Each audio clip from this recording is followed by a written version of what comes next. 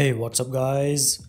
This is the interesting JavaScript library of the week series. I'm Nitij, and in this ninth episode, I will show you a widget which can be used to have the header of a web page behave in accordance with the user scrolling the page contents.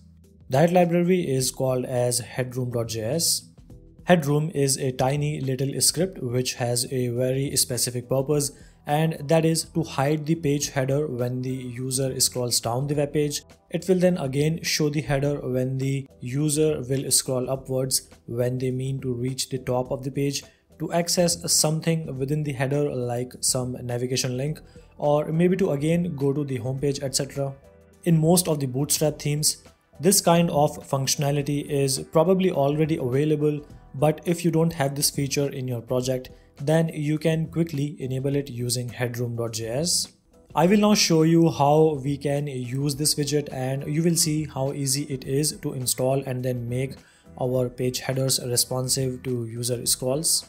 Headroom.js can either be installed using the command npm and then install and then headroom.js, or we can use a script tag to link to it and then fetch its reference within the HTML document using this URL.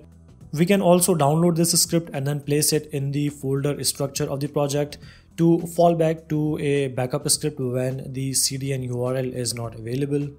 Let's now take a look at a very simple code example to see how we can set this widget up for the headers in our web page. This is Visual Studio Code, and in this index.html file there is a header with a bunch of buttons which are over here, and there is then a div which has a height of nearly 2000 px to allow us to scroll down the page to see the header hiding and auto showing when we will use Headroom.js for this header. There is also a style.css file linked within this web page, and this file contains the styling information for the header and for the buttons which are within the header. So the important thing to note over here is that this header has a fixed position, so when we will run this web page and when we will scroll the page downwards, then you can see that the header is fixed and it is remaining at its position. So what we are going to do is to use Headroom.js to be able to hide this header when we are scrolling downwards and to auto show it again when we are scrolling upwards. Now, in order to use Headroom for this header, we need to do three things. First, we will need to fetch the reference of Headroom.js script file using its CDN link. That can be done by adding a script element with its src attribute pointing towards the CDN URL, which is this one. Next, we will need to add three classes for the Headroom widget to use for the header. The first one is the main Headroom class, and there are two other classes with the name pinned and unpinned. The last thing that we need to do is to add a script element and then initialize Headroom by passing the reference of this header element within the constructor of Headroom.js, and that can be done by first adding a script element. First, let's just fetch the reference of the header, and that can be done by calling the statement document.querySelector, and then we will need to provide the tag name of header as an argument over here. Next, we need to initialize a new Headroom object by calling its constructor, so this can be done by calling new and then Headroom, and then we will simply provide this header element as an argument, and then finally we will have to call Headroom.init to initialize Headroom widget. Now let's save the code and let's see how it is working. So right now I am at the top of the page and the header is showing. Now let's scroll down and you can see that the header has been auto hidden. Now when I'm scrolling up, then the header is showing again. So this is the default setting of Headroom.js widget which we can use with the header.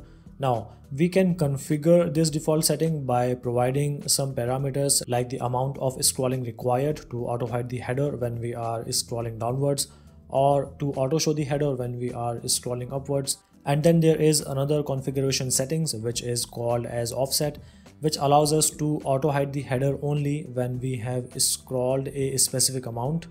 Now we can use these configuration settings by providing an options object as an argument after the header element's reference, And first we are going to add the property for the tolerance, which is required for the header to auto hide and auto show.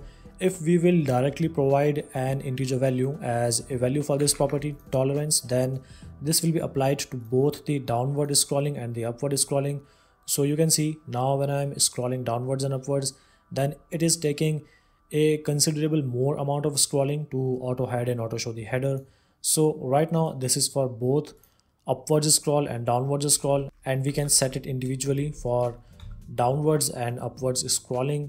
For downwards scrolling tolerance, we can use the property down, and let's set this to 5 because we want to quickly hide the header when the user is scrolling downwards. And let's set the tolerance for upward scroll as, you know what, let's set it as 25 because we want the user to scroll a considerable amount before the header is auto shown. Now let's scroll downwards, the header is quickly hidden, and now let's scroll upwards. And when scrolling upwards, it is taking more of scrolling effort to again show the header. Now let's also see how offset works. So to make the offset work, all we need to do is to add the offset property and then provide a value for the offset, which is in the unit px. Now let's set 20 for now and see what will happen. So when I'm scrolling downwards, then the header will only hide after nearly 20 px of height has been scrolled upwards, but it is not really noticeable right now, so I'm going to increase it to a considerably large value like 500. Alright, now you can see that when the page has been scrolled downwards by nearly 500 px, then the header is auto hiding, otherwise it is remaining visible on the page. So this is how offset works. We can set it to a value when we think it would be fine for the header to auto hide, when the main header content has already been traversed using the downward scrolling. There are some more properties which can be set within this options object. For example, we can override the class names which are being used, and we can also subscribe or bind to certain events. And there is no extra stuff and features, which I think is a pretty good thing because this widget is to the point and straightforward, and its production script's size is also very less. So this is why I think that this script should be pretty good for having dynamic headers in our web pages which will auto show and auto hide. And that would be everything for this video, guys. Thank you so much for watching it, and be sure to subscribe to the CodeFest channel for more such videos. I am Nitij and I will hopefully see you soon. Till then, have fun and take care of yourselves.